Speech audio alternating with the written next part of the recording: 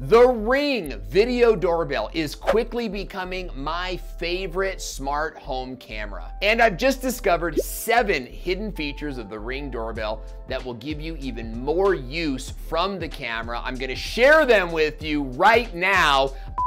Start the show. You're watching Life Automated with Owen Video. Hey, welcome back to the channel where we cover the latest and greatest in home automation. Today, I want to share with you some cool things I learned about the Ring camera, starting with tip number 1. You can watch your Ring camera live on a desktop PC or Mac device. This is a really convenient way to check in on your Ring doorbell without having to wait for the app to load. And you can have this window running on your PC all the time, and you can check in whenever you'd like. Streaming on a desktop works for every model of the Ring doorbell, although it does use a ton of battery life, so you may want to skip this feature if you're not hardwired into your doorbell. Let me show you how to set this up. First, go to the link that's in my description box and download the software for your PC or for your Mac. Then open up the software and set up your Ring device. Once that's done, you can stream your Ring device on your computer just like you see on your screen now.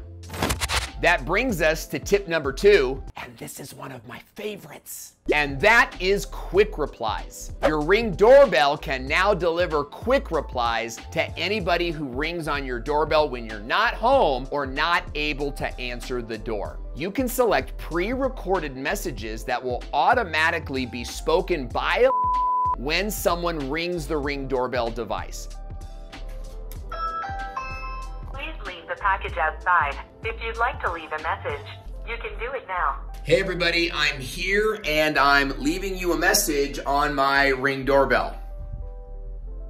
This is something that you can turn on or turn off, and it's really easy to set up in your app. Amazon gives you 6 pre-recorded messages that you can choose from, and you don't need to have a Ring Protect subscription plan in order for this feature to work, but if you do have a Ring subscription plan and it's only like $4 a month, then your visitors actually have the ability to leave you a message right there at your doorbell, and those recorded messages will show up in your events timeline inside of the Ring app. So think about how cool that is for a second. You're in the bathtub drinking a glass of red wine, and I'm not here to judge you for that. When somebody knocks at your door, they ring the doorbell and says, "Hi, this is Alexa. May I know the purpose of your visit?" And then your visitor can simply leave you a message like this. Packages for Smith? Pretty cool, right? Let me show you how to set it up. You first just go into your app, select the pause time, select your message, and you're all done. Currently, this works on all models of the Ring device, but it's being rolled out very slowly. And the one downside that I found is that currently you're not able to record your own custom voice messages. Let's move on. Hidden feature number 3 are rich notifications. This feature does require a subscription, and you can turn it on or off from within your app. But when your Ring alert detects motion, Ring will send an alert to your mobile device along with an image of what's happening at your front door, so you don't have to log into the app just to check it. You can open up the thumbnail image, stretch it to see detail, and although it does not store that thumbnail inside the Ring app, the feature does work on some models of the Apple Watch, which makes it really easy to check your watch and see who's at the door. This is really easy to set up, although the instructions on the Ring website are wrong. Naughty, naughty. Simply go inside the Ring app, click on your device, click notification settings, and turn the feature on. Tip number 4. You can link your different Ring devices to each other inside of the Ring app to create a network of smart routines and smart alarms that work without. So for example, if your Ring floodlights detect suspicious activity in your driveway, it can trigger your Ring device to start recording, and you can even set up your Ring to send you a text alert or notification so you can check your property and make sure everything's okay. And all of these video events are stored inside the Ring app. Now, this is a really cool feature for creating a home security network, but the downside is it only works with Ring-produced devices. You can create these routines with non-Ring devices, but you'll need to use your for that.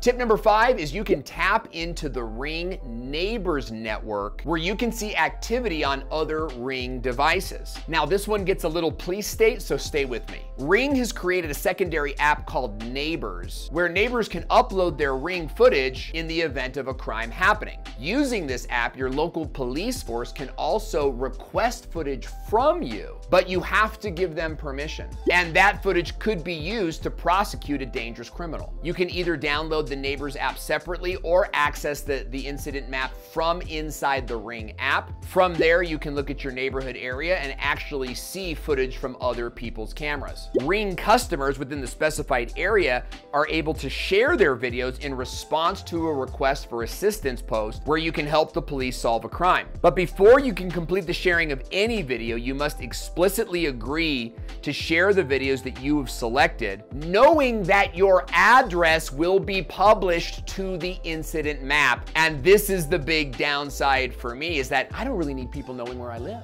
So even though this feature's existence is kind of cool in concept itself, I'm not sure I'm ready to jump in with both feet and expose my data to that big of an audience. After all, if you're reporting that cars get stolen in your neighborhood, then you're basically advertising publicly on the web to other carjackers that you have a good neighborhood for stealing cars. Something you might want to think about. That brings us to tip number 6. You can connect your Ring to a separate Wi-Fi network within your home so that if your internet ever goes out from your laptops or main computers or smart TVs, your security cameras continue to work. This is really easy to do on most modern dual band routers. If you have a 2.4 gigahertz and a 5 gigahertz signal in your house, I would recommend putting your laptops and your smart TVs all on the 5 gigahertz while putting your Ring cameras and really your entire network on the 2.4 gigahertz. So if your 5 band gets breached, you can turn it off while your security system keeps working.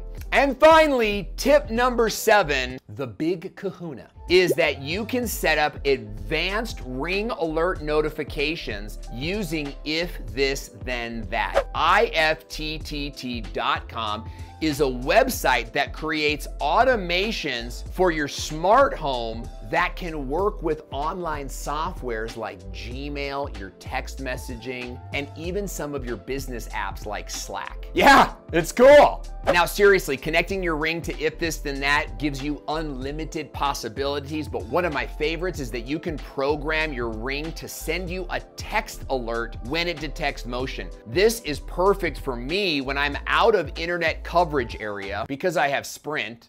Ugh. And so I might have cell phone coverage where I can receive a text, but I can't reach internet. If that were the case, then I wouldn't get my Ring alerts. But with this automation, when my Ring alert goes off, Ring will send an email to my phone, which shows up as a text message, and I'm perfectly secure even when I'm in Yellowstone enjoying time with my family. Now, down in the description box, I put a link to some of the automations that I think you'll really like, so you may want to check those out. But I've also got a free guide that reviews my favorite Amazon Alexa and Ring routines, and you can download that in the description box as well. Now, if you want to see how to set up your Ring doorbell with your other Alexa smart home products, then watch the video that's on your screen now. I'll go into a very cool process for you. I think you're going to love it. So click on the video now. I'm Owen, and I'll see you there.